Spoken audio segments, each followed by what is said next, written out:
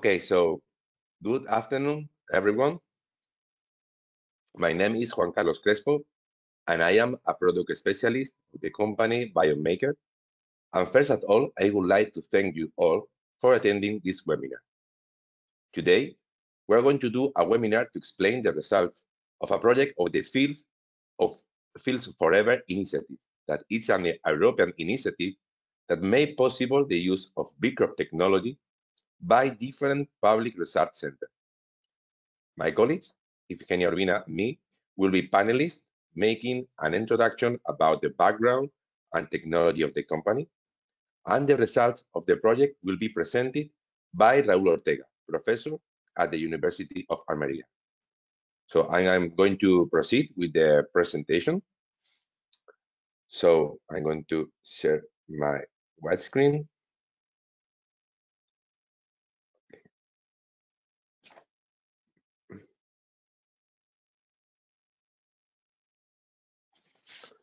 Oh.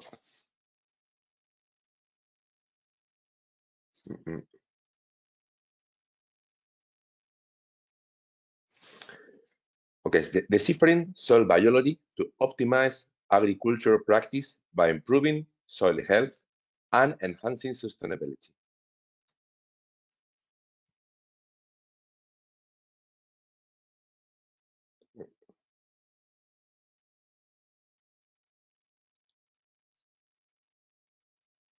Okay, in the current context of climate change crisis and exponential population growth, there are a number of global challenges to feed the planet that require improving soil health. In the agricultural sector, there are a number of current difficulties, such as population growth, loss of food quality, reduction of arable soils, environmental impact of agriculture, and a decrease in farmer outcomes.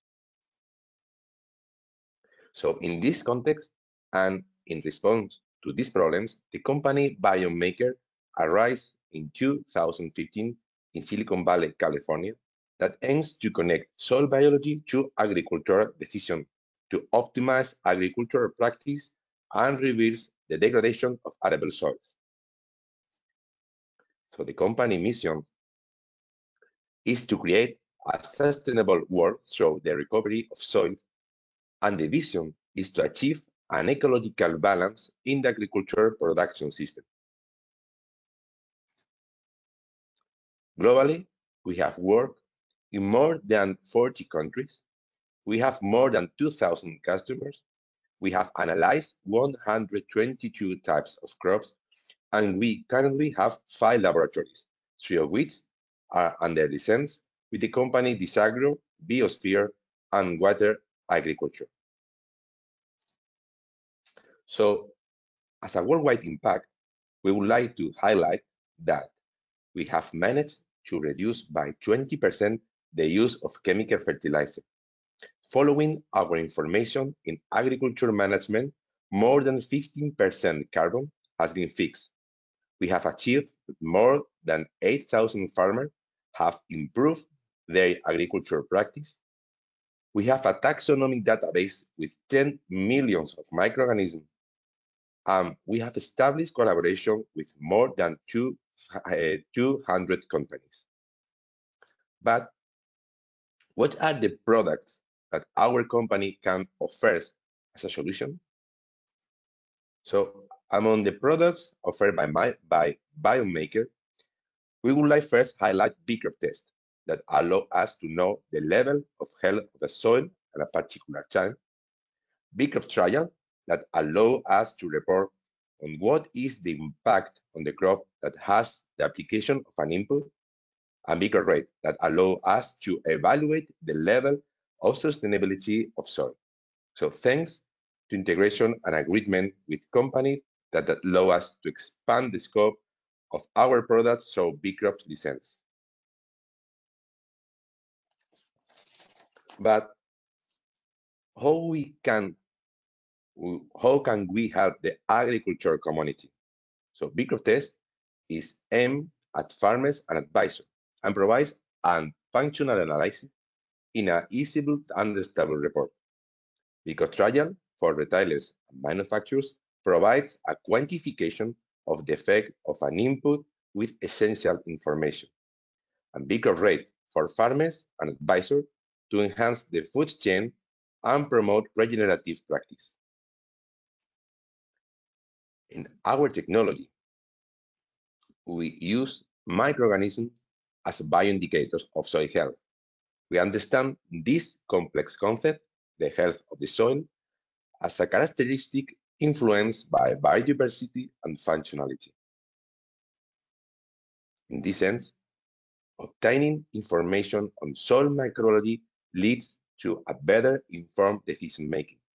We leverage the soil microbiome, environmental data, and machine learning to improve soil functionality and agricultural sustainability. We use, using our technology, more than 40 million references in our database, using next-generation DNA sequencing techniques, and the first artificial intelligence-based computing system that analyzes the functional dimension of the existing soil microbial network, contains ecological concepts and the advance of the understanding of the soil microbiome. So all the information resulting from this analysis is displayed in a clear and understandable way in the BeCrop portal using different tools. Information on the location of the plots, abundance of the microorganism, as well as functional bioindicators are displayed. In this way, the BeCrop portal shows data on the abundance and prevalence of the different microorganisms detected. Also show a comparative of each of the bioindicators of quality, health, and nutritional level of the microbiota. And also, the portal shows data related to the location of each of these plots where the samples have been taken. And now we're going to explain in which consist BeCrop Trials, which will be introduced by my colleague, Ifigenia Urbina.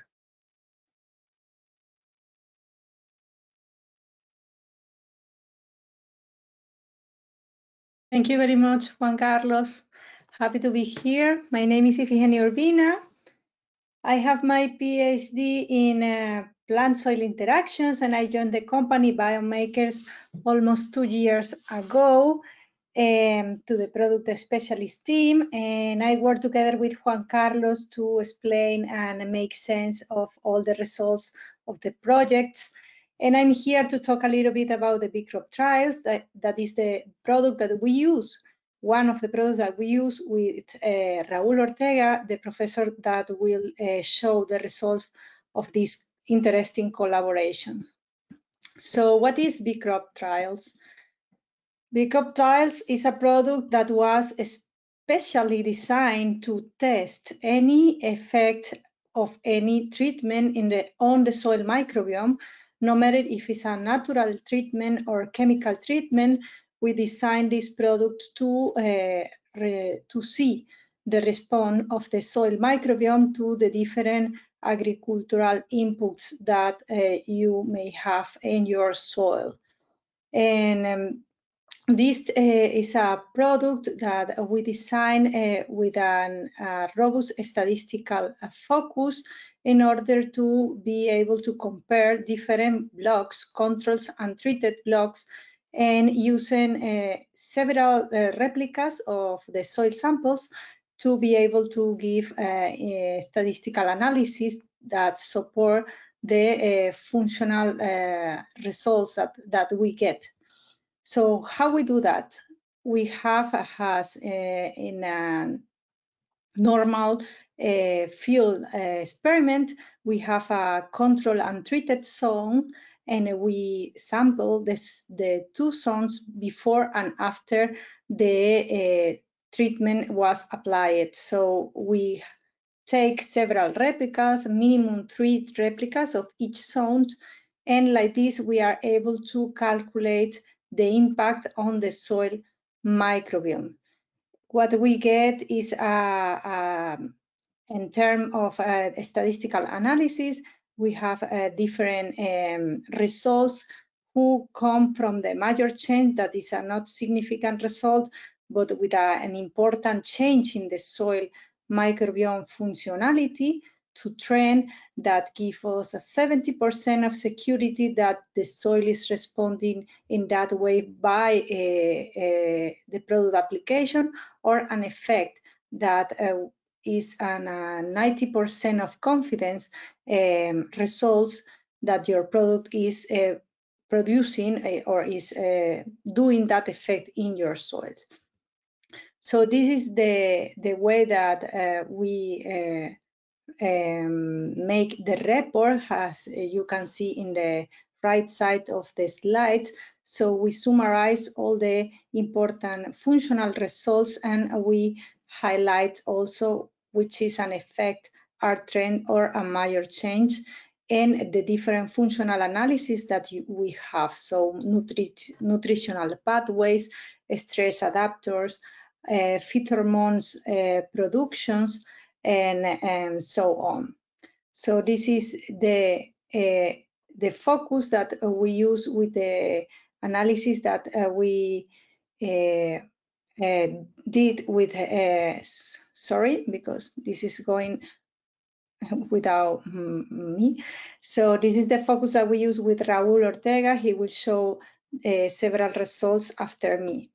And now I would like to talk about the Fields Forever's project, that is a ground European funding that provide and allow to different research institutes, farmers, and agricultural manufacturers take profit from our functionals analysis and have all the analysis from the DNA of the soil. So this is the collaboration that we did with Raul. So Raul applied for a project in the tomato. He will explain that more in detail in the next minutes, and was selected as an interesting project, and we provide all the analysis that they need to take profit of the DNA sequencing and the functional predictions that Biomakers normally does. Fields Forever is a grant project who aim to recover soil health worldwide, providing the biological analysis to different actors, farmers, researchers, and agricultural manufacturers. And we are happy to say that this is a worldwide initiative, and we are working mostly in almost all the world, as you can see in this map. So now I will pass the floor to Raul, who will explain the interesting projects in the tomato crop that we carry out with him. So Raul, please, happy to have you here. The floor is yours.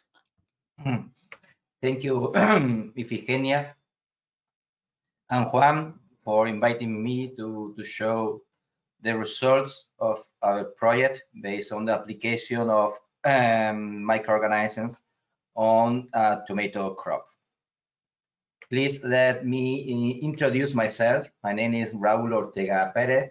I'm a researcher of the Department of Agronomy of the University of Almería in Spain, and I'm the head of the Soil Microbiological Lab of the CI Vital Research Center. My PhD was based on soil science. So the title of the results of the project I'm going to show is Biofertilizers as an important tool to reduce the input of traditional synthetic fertilizers and improve the quality and productivity of crops. As Ifigenia said before, this project was affiliated to the Fields Forever initiative promoted by Biome Makers. Okay, so from the point of view of the European policies, there is a big demand on several goals. One of them is the reducing of synthetic fertilizers up to a quantity of 20%. Please remind this date because it's going to be important in my presentation. There are other policies that, like Agenda 2030, where there are many other goals where this kind of research can apport information, data, and support these goals, as those as I'm selecting here. First, I'd like to show, this is one part of the province of Almería here, and we can see the evolution in just 5 decades, 50 years, of what we can see this white spot, what is now called the sea of plastic. Here we have an aerial view, okay, of this sea of plastic. This is a surface covered by greenhouses, okay. So it's curious because it's just close to the Mediterranean Sea. Okay, the surface estimated in the full province of Almería is around 35,000 hectares, more or less 40,000 football stadiums. Okay, this is a very intensive area of agriculture because we have a climate which favors, with the help of the greenhouses, to produce high yields of crops, mainly vegetable, for example, like tomato, cucumber, pepper, etc., which then later are exported in winter to the rest of Europe. So we are also called the Garden of Europe. Okay, but imagine that the use of fertilizers in an intensive way can be a problem in terms of contamination of groundwater, soils by salt, etc. So that's why this kind of studies are of great interest. In this case, what we did was to use 3 species of bacteria. One, Sotobacter binelandi, which is one bacteria we can fix atmospheric nitrogen and provide it to the soil and later to the plants. And another 2 strains of Bacillus aereus were included in these 2 products, biophosphorus and biopotassium. And these bacteria have the ability to solubilize the potassium and phosphorus, which is already present in the soil, because there is a problem of over-fertilization in soils. But the issue is that most of these fertilizers, when are added to the soil, they precipitate in chemical forms that are not bioavailable for plants. So farmers need to add more and more and more potassium and phosphorus. However, with the help of some bacteria, they have the ability to solubilize these nutrients and make them bioavailable for the plants again. So our study was done in a commercial greenhouse. This picture corresponds to the greenhouse where we make this study. So these were totally operational conditions. I mean, the tomatoes we obtained here were later distributed to consumers. Okay, so it's a real experiment. Well, in summary, the aims of our study were 4. The first one was to study the implantation of these plant growth promoting bacteria in an intensive commercial greenhouse tomato crop. Second one was to study their fertilizing effect as atmospheric nitrogen fixers and phosphorus and potassium solubilizers in soils. Also to study the biofertilizing effect in terms of production and quality of fruits. And finally, and the most important also in terms of the farmers, was to analyze the economically benefits of the use of these bacteria. Just let me show you the factorial design. Okay, here we have an aerial view of the greenhouse. We separate, well, we delimited 4 areas based on the irrigation system, and then we apply 4 treatments. The blue one is, let's say, the control treatment where no bacteria were applied. None of the bacteria I shown before. In treatment 1, the white one here we applied the bacteria once only, okay, at the beginning of the crop. We just apply one just to see if there was a slight difference of not with the control. The main treatments were the yellow and the red, okay. In both treatments, the 3 products, the free biofertilizers, the free species of bacteria were applied periodically, more or less every 40 days along the crop, over the crop. And the difference was here that in the red treatment, we also apply a reduce in a 20% of the synthetic fertilizers. I mean, here in all the other treatments, synthetic fertilizer was applied like every time, like the previous years, but this time in the red treatment, there was a reduction in a 20% of synthetic fertilizers, okay? So we wanted to know if the bacteria were able to close the gap, okay? The stress in the plants produced by the reduction in the fertilizers, okay? Here we can see some pictures inside of the different sectors, so we can see that there were the same conditions for each treatment, okay? Bacteria were applied using the fertigation system, okay? So they were applied together with the water to the water to feed the plants, okay? And what parameter we study? Of course, the site microbiology. As we send the samples we collected at different times of the crop to the laboratories of Biome Maker to perform the BeCrop Trials, okay? Where in our own laboratories, we studied the nitrogen, phosphorus, and potassium content in soils, leaves, and fruits to see the effect, the fertilizing effect, okay, of this bacteria.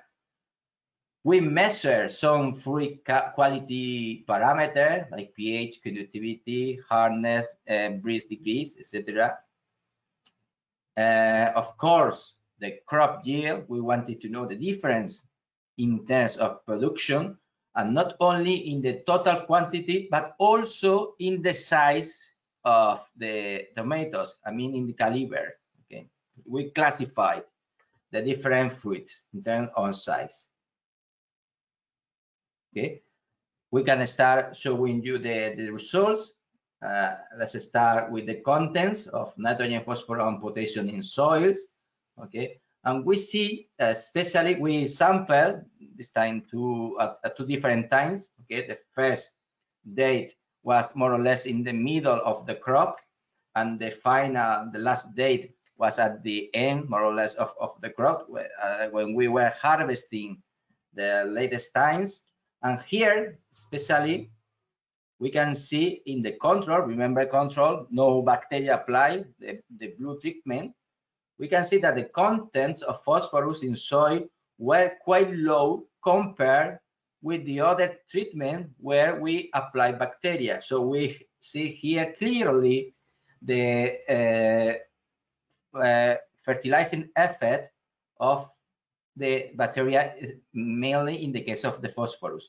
In the case of potassium, if we focus here, because this in the upper part and in the bottom is the same chart, but here we have focus here in the part in this date, we see that there was also an important difference between the control treatment in the case of potassium and the other treatments where we applied the bacteria. So here where clearly we saw here clearly the influence of the bacteria applies, mainly in the case of phosphorus and potassium, in the case of soils.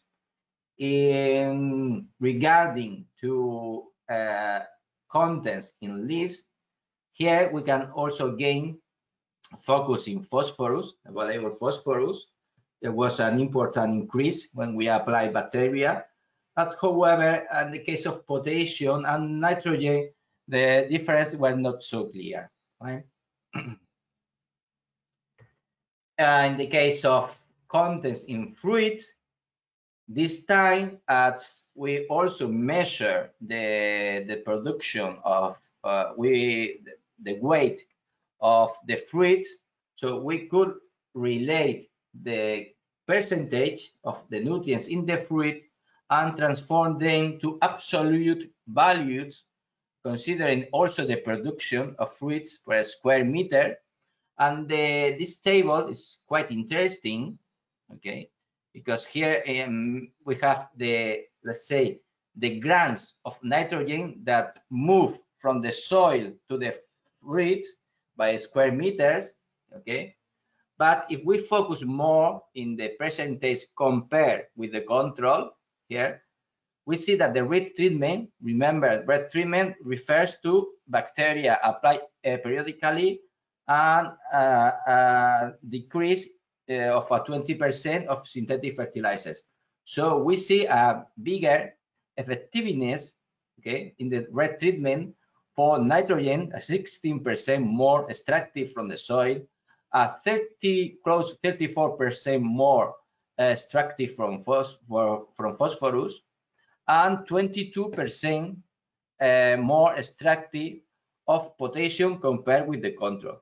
In the case of the yellow treatment, results were also quite good, mainly for phosphorus, and not so interesting in the case of the potassium and nitrogen. Okay, so here we see clearly the influence of the bacteria again in the case of fruit. However, related with the fruit quality parameters, we measure the more or less classic parameter we have here with table. We didn't find significant differences between them. Maybe the grease degrees increase a little bit, and also the mature index, but there was no significant difference in terms of fruit quality parameters. So it didn't increase or decrease. No difference were found here. Here, if we focus in production, I can tell you that there was 19 harvest times here, and we were estimating the production in each one. Here's the cumulative, okay, and we see that more or less at the middle of the harvest time, we see how clearly the treatments where bacteria were applied periodically, the yellow and the red treatments, started producing more fruits, well, more quantity of fruits in terms of kilograms per square meter. Okay, that's quite interesting, because here again we see the influence of the bacteria. Even you see how the control where no bacteria were applied was the less treatment, the treatment with less production, and just with applying them once, remember the T1, we see a slight difference, that it was even higher in the treatments where bacteria were applied periodically. In terms of total production, we see clearly that at the end of the harvest time, we obtain a 20% more of production in the case of the yellow treatment, and a 33% more in the case of the red treatment. Okay, so it's curious because at the beginning we expected to have better results in the yellow treatment because there was no reduction in synthetic fertilization and also bacteria were applied. But that was not the case. Curiously, it was where we apply bacteria and we reduce the synthetic fertilizers. Later, we will explain our hypothesis about that. As I told you before, we didn't only focus in terms of total production, but also in the size of the fruits. I mean, we separate different calibers, okay? Triple G was based on the size of the equatorial diameters. You have tomato of triple G, double G, G, or lower categories. So what we found is that the retreatment produced a higher quantity of fruits triple G. So I mean, the fruits were bigger in the red treatment. In the case of the production of double G, okay, this kind of tomatoes, the second starting from the left, again, the red treatment was better, but also the yellow treatment, okay, both treatments with the periodically application of bacteria. And in the G category and the lower categories, there was not a big differences. So the key here was the production. The difference in production was also based in that we obtained fruits with a bigger size when we apply the bacteria, right? Here is a summary of the previous, okay, at the end of the total production. And we said that at the retreatment, the triple G and double G categories account for close to a 15% or 50% of production. But however, in the treatment control, it was close to a 30%. So there was an important increase in fruits with a bigger size. And also, if we go inside each category, we also found that when we compare the triple G categories, double G, G, and lower categories, again, the red treatment, even inside each category, the weight of the fruits were bigger, okay? So red treatments produce more productions, bigger sizes of tomatoes, and fruits with more weight, okay? So it was clearly the champion, no? The treatment champion. But of course, in terms of economical, let me go back a little bit. As you can imagine, the bigger tomato, the biggest tomato, the triple G, are more well paid. I mean, the farmer can separate the tomatoes in function of the caliber. They can prepare boxes with triple G, double G, etc. And of course, the boxes which are full of triple G are more well paid. So that in terms of incomes, of course, that will result in more differences. I mean, remember that we obtained an increase in production in the red treatment of 20%, but in terms of increase of incomes for the farmer, it resulted in a 32%. So it was even more increase. And of course, the red treatment, remember, in terms of production, there was a 32% of increase, but in terms of increase of incomes, it rise up to a 52% more. Okay, so imagine if you have a crop and from one year to another, just with the application of these biofertilizers, you can increase your incomes a 50% more. So these are real results. I left for the end the microbiological data because here we have, we think we have an explanation of what happened during the treatments. Okay, so this table obtained from the BeCrop Trials analysis provided by Biome Maker.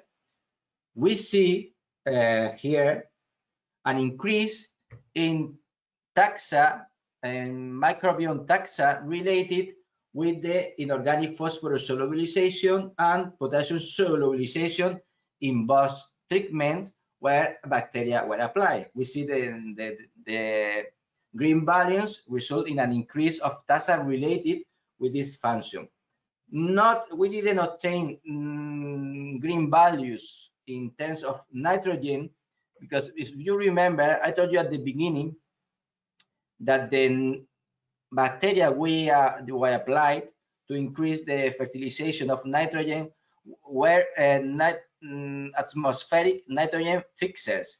But here, this analysis was more focused in bacteria which can mineralize, we can decompose the organic matter and release the nitrogen contained on it.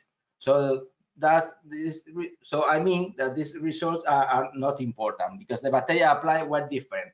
But however, there was a surprise, okay, here, because if we see what happened in other products like the hormone production, okay, auxin, cytokinin, and gibberellin, we see a really important increase in the red treatments of this kind of phytohormones.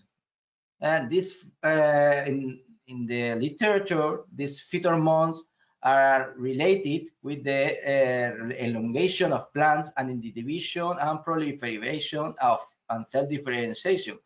So I mean, there was an increase in bacterial taxa related with the production of phytohormones. So this can explain why we obtain better results. Remember that they were mainly based on obtaining fruits of bigger size, okay, because there was an increase also in the production of phytohormones. However, in the yellow treatment, where there was no significant decrease of synthetic fertilizers, the increase of phytohormones was not so clear. We think that is also clear because this has an explanation, and it's that if you provide enough synthetic fertilizers to the plants of tomato, like it happens in the yellow treatment, so the plant doesn't need to search for the help of the bacteria. But in the case of the red treatment, plants, let's say they are stressed because there is a lack of nutrients, so they interact with the bacteria to create a more symbiotic relationship.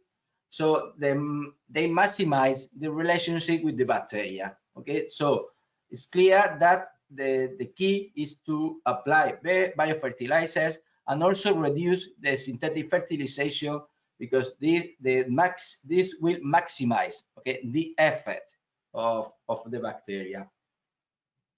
So let me make a summary to finish the presentation of my results. Okay, so in terms of the fertilizing effect in soils, it was clear for the biophosphorus and potassium products, and in the case of leaves, the biophosphorus was also clear.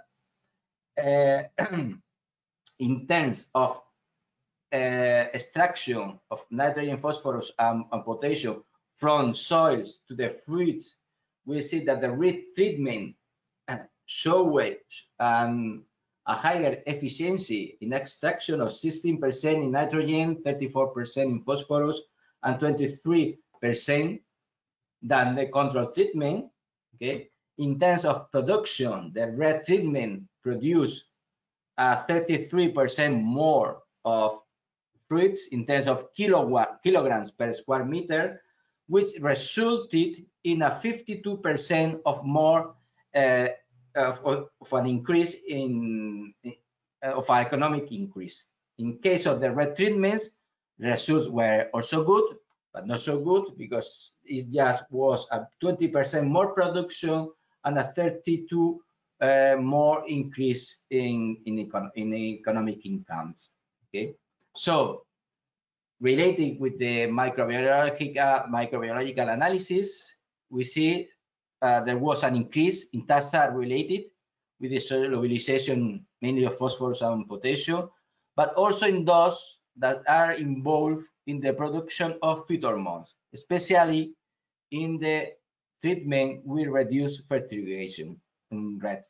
So the final conclusions are that these microbiological products have shown a great fertilizing effect in soil, fruits, and also seem to have favored the development of phytohormones involved in root growth. It also seems clear that the levels of fertigation used in greenhouses prevents the occurrence of the maximum potential of biofertilizers. This is excellent news, which can help to move from an intensive agriculture, highly demanding of resources, to a more sustainable agriculture. Just to finish, I want to tell you that this study obtained attention from the media. Here there is a report in one newspaper, and also one of the students that was involved in this study obtained the first prize on sustainable agriculture and healthy food of the University of Almería Prima Flor Chair. And thus, I want to thank you your attention. This is the end of my presentation, and I'm available for further questions. Thank you very much, Raul. It was amazing to do this collaboration with you and have these super interesting results matching the above ground part that increase in the tomato size and weight with the taxa related with the plant growth promoters in the soil, as you say. And also in that table, we can see an increase in the taxa related with the phosphorus solubilization that match quite nicely the results in the soil, where you analyze the phosphorus available that was higher in the bacteria treatment plots. So this was an amazing collaboration. We are very happy to be involved in that study with you. And we have some minutes to do a couple of questions in the round table and maybe one or two questions from the public. So let me start with questions. I think both of them are for you, Raul. Are microorganism-based products expensive now? Well, as you remember, at the beginning, I showed you some bottles. This bottle, the volume is 1 liter, and with one bottle, it can be used in 1 hectare of one greenhouse. So the thing is that you don't need to use too much biofertilizers. Okay, and in the case of the red treatment, where we diminish the 20% of synthetic fertilizers, the savings obtained from this reduction in synthetic fertilizer was more or less the same cost of the biofertilizer products, applied during the crops. So the more or less it's the same cost, okay, in terms of fertigation, but the difference are on one side from the point of view of the environment, of course, and in terms of incomes for the farmer, there was a 50% of increase. Okay, this year the farmer is applying the bacteria not only in the red sector but all in the full greenhouse, of course. Okay. So related with that, there is a person in the audience, Michael, that related with the topic that you are talking now. He asked if you also take the extra efforts in account for doing the treatment every 40 days. I suppose he want to know if it's worse the treatment, to apply this treatment every 40 days, and if it's this a balance between what you win and the economical revenues related with the effort that you probably need people to apply that and more things to do the treatment. Yes, that's why we also include with one treatment was the T1, where we applied the bacteria once. Okay, so that treatment also led us to compare the influence of just applying the bacteria once, and of course the results were not so good as when we apply it periodically. Okay, so it was more clear.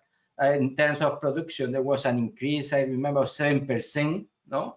Just applying the bacteria once, but when we apply the bacteria every 40 days and we diminish the synthetic fertilizers, it changed from a 7% to a 33%. So it really worth to apply then every 40 days, or well, it depends a little bit of the crops. And also you can ask for advice to the company which produced this time Nostock, was the company who provide these commercial products. So you can ask them what is the best way of the dose and the time you can apply them in a specific case. Thank you very much, Raul. Let's go with the next one. How is your feeling about the BeCrop technology? How was let's say the profit that you take from working with Biome Makers? How do you feel when you see that result from the microbial functional analysis in the soil? Yes, I was really happy because, as I showed you at the end, we obtain more microbiological results. Of course, the relative abundances of all the microorganisms that were found in the soil, not only those microorganisms that we applied, but all the present in the soil. But it was quite also interesting to see the relationship between the increase or decrease of a specific taxa. And in this case, that helped us to explain why we obtain bigger sizes in tomatoes, because we didn't have the technology, and in this case, BeCrop provided this kind of analysis to show how specific phytohormones increase in the crop. Okay, thank you very much, Raul. Okay, let's say some question from the audience. Let's see the first question that we have here from Edisa Garcia. Maybe Juan Carlos, can you help us with this question? How do you measure the microbial functions? Okay, so in the microbial function, we make a functional prediction report. In this sense, we estimate the prevalence of microbial groups that they are related with some biological function. And this sense, depending on the number of copy genes that we detected, and also the microbial groups that we know that they are involved in this process, we establish a prediction about the level of biological function that this microbiome could be able to perform. So we are not measuring a transcriptional level, a transcriptional analyze. We exactly we measure the DNA, and we detected copy of genes that we know that have a enzymatic performance, and also taxonomical genes that inform us about the presence and the abundance of microorganisms of a specific taxa. Thank you, Juan Carlos. Another question from the audience. Ayavere from Uganda, he asked if we can say some of the countries that we used to work with them. We can say that we work with mostly all the countries in America and Latin America, so Costa Rica, Puerto Rico, Colombia, Panama, United States, of course. We have samples also from all the European countries.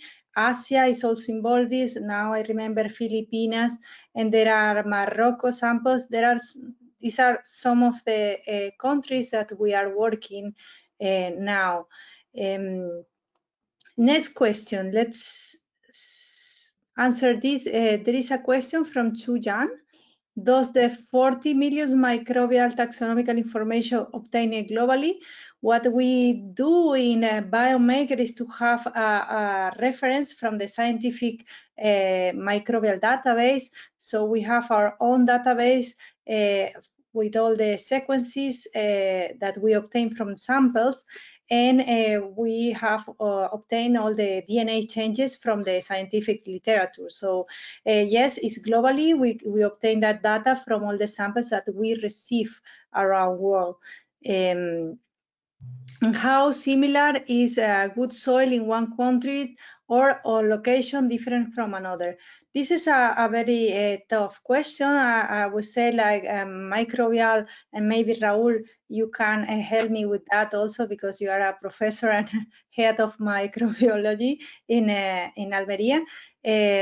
Yes, the soil microbiome is very specific from different locations, soil types, climatological conditions. So good soil health, we understand good soil health, a soil that is rich in biodiversity, and that we have this soil, let's say, with a life, no? So this could be different from, of course, a sandy soil from a clay soil. So it will be different, the good soil, let's say, status from a country or for a location from another one. But of course, the life in it, fungi and bacteria are quite important to qualify that soil have a good or a healthy soil. Raul, can you add something to that, please? Yes, that's the key, the biodiversity in soil.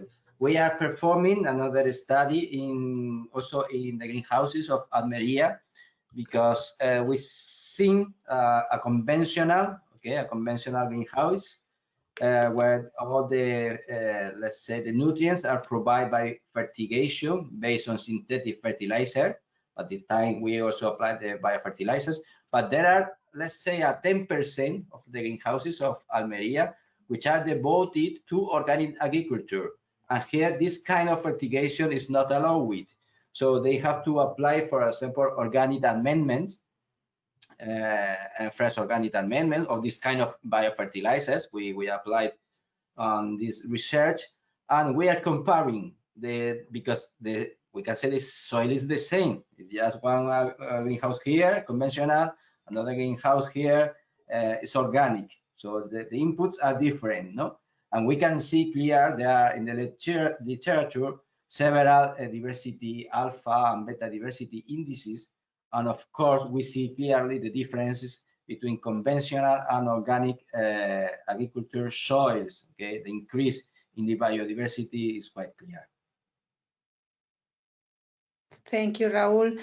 We have another question for you from the audience, Raul. They want to know the doses applied in the tomato tree. I replied it before. So with one bottle, it can be applied for 1 hectare. This greenhouse was around 1.3 hectares, but as it was not applied for the full greenhouses, we had enough using one bottle each time. So one bottle every 40 days of each bacteria. That's the dose we use. Okay, thank you very much. I think we have almost done. I just want to let you know that this presentation will be available by Rescue. If I'm not wrong, you can access to this presentation in our webpage. And please, also, if you have more questions, you can write that in the chat and we will answer to you by mail in the case that we are not able to answer now. We have a couple of minutes to finish this webinar, so I just want to thank again to Raul to collaborate with us in this interesting project. Thank you to attend and to follow this webinar with attention and for all your questions. Thank you, Juan Carlos. And I don't know if you want to add something, Juan Carlos, to finish this webinar. Just to highlight the grateful for all the people that's attending to the webinar, and of course to Raul for your interesting results and to share us with your nice project, nice work. Thank you. Thank you. I want also to thanks to Ifigenia, Juan, and Biomakers, of course, and to the audience for attending this webinar. Okay, thank you very much to everyone. Please follow us in social media, and this webinar will be available by Rescue. My team confirmed that, so please go to our webpage and you can Rescue to see that this talk, and see you in the next webinar. Bye bye to everyone. Have a good day. Have a good day. Bye. Good day. Bye.